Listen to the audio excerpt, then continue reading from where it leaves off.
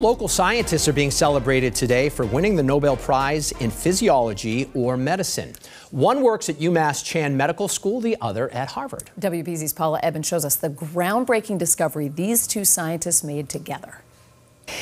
Victor Ambrose and Gary Ruvkin's research is said to have pushed the boundaries of science, even raised questions about life itself. Together, the two men discovered what is known as microRNA, tiny pieces of genetic material that serve as an on and off switch inside cells. Those switches help control what the cells do and when they do it.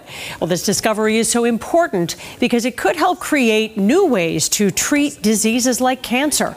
Ambrose and Ruvkin first made the discovery in 1993, but initially thought it was irrelevant to humans.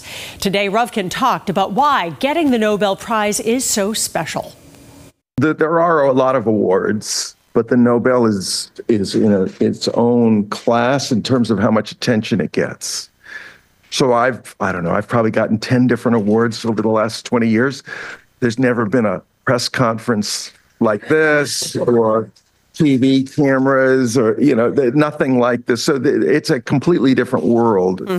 And the Nobel Assembly described their findings as fundamentally important for understanding how organisms develop and function. The Nobel Prize comes with an award of 11 million Swedish kroner, approximately $1 million. Paula Eben, WBZ News. Which is a nice little prize. Paula, thank you so much.